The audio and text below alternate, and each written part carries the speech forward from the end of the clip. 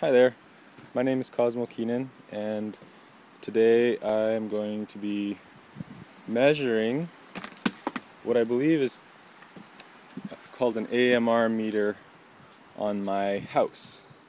And I just have to walk through some snow to get there. Nelson Hydro has installed a digital meter on my house, and with all the smart meter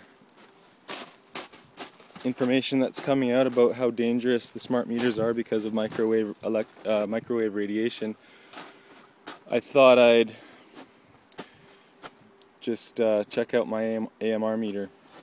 This is the AMR meter right here. I guess it's an AMR meter. That's what I'm learning on the internet.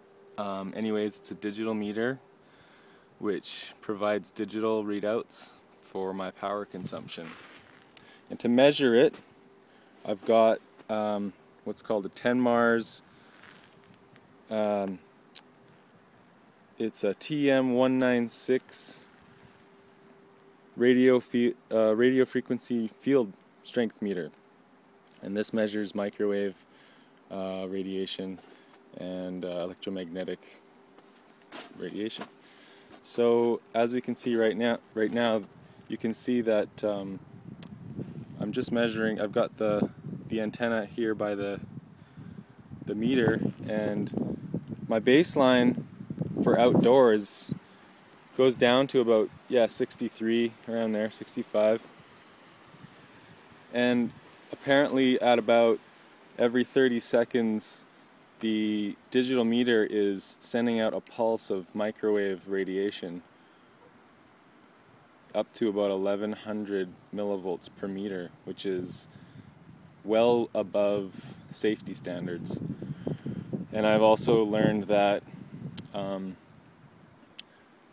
pulsing microwave radiation is the most harmful kind. So, to back that up, I guess I could do some research. I've heard that online, and it's just a bit scary to me. So I'm just making this video, and I'm going to share it around, I suppose.